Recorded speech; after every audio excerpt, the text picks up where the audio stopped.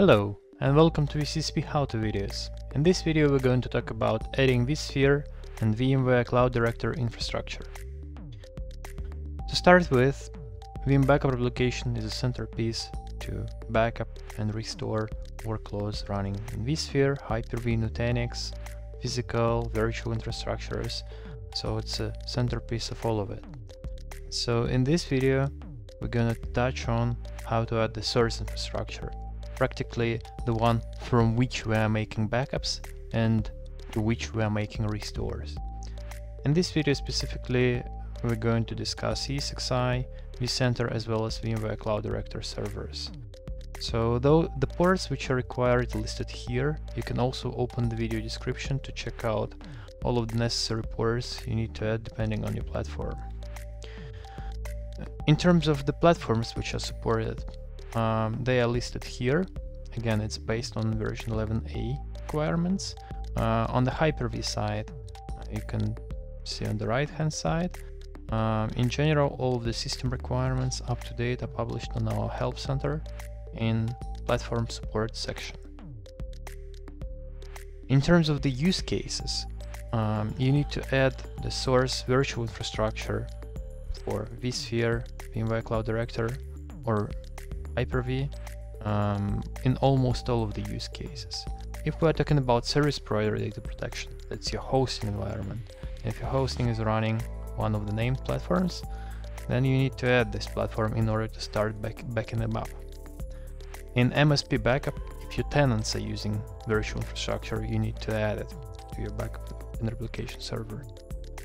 In terms of the off-site backup, it might not be actually needed for you.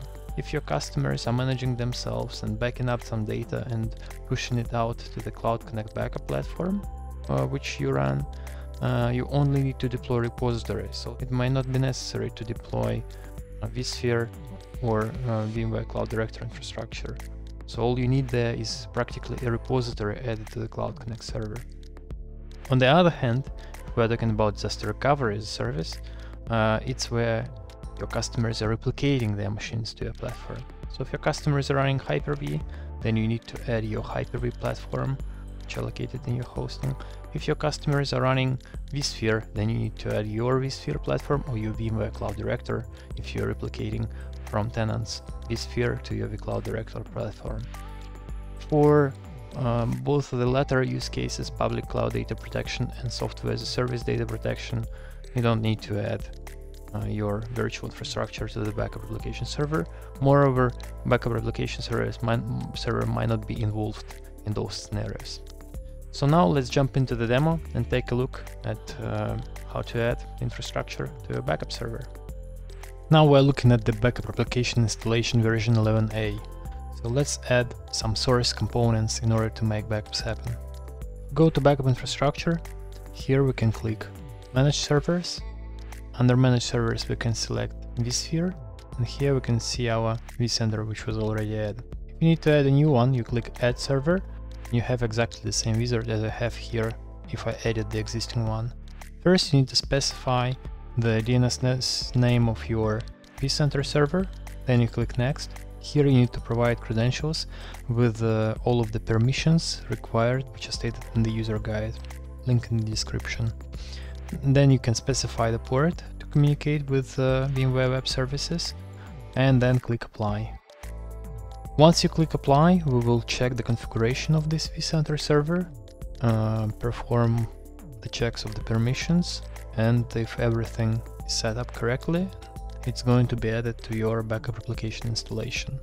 So you as a tenant can start backing up your vSphere infrastructure, or a service provider can, for example, protect the infrastructure as a service environment.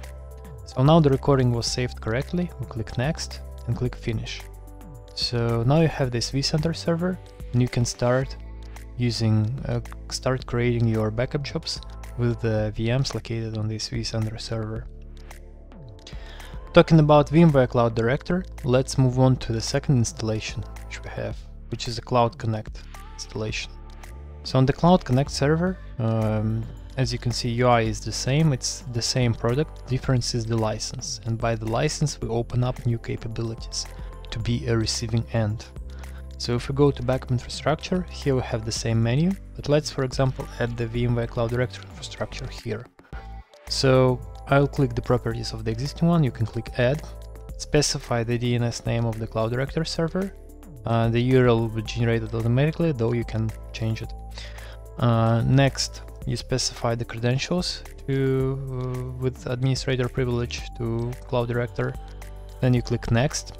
It will enumerate all of the underlying vCenter servers, and you can provide individual set of credentials to each of the vCenter servers. In my case, it's only one vCenter, and this vCenter is already added here, so that's why it already set the credentials. Otherwise, by default, it will try to use the credentials from here, but you can always have a specific set of credentials, again depending on your security policies, etc. Now I click apply, so the item will be added to the infrastructure, and once it was added, you click next and finish. So as we're looking in the Cloud Connect infrastructure, here I can have a Cloud Connect tab. In the Cloud Connect tab, apart from all the usual suspects like cloud gateways and replica resources and so on, now I can have replica organization VDCs and VCD tenants. So in order to add not a standalone but VMware Cloud Director tenant account, you just click here, and instead of creating a net new tenant, you will just select it from the selection of your VMware Cloud Director organizations. So that way VMware Cloud Director integrates with Cloud Connect installation, but it also can integrate with the regular backup application installation in a way of self-service portal. We have other videos prepared on that topic, so stay tuned, check out other videos in how-to section. And as of this section, that's it. Thank you very much for tuning in. Goodbye.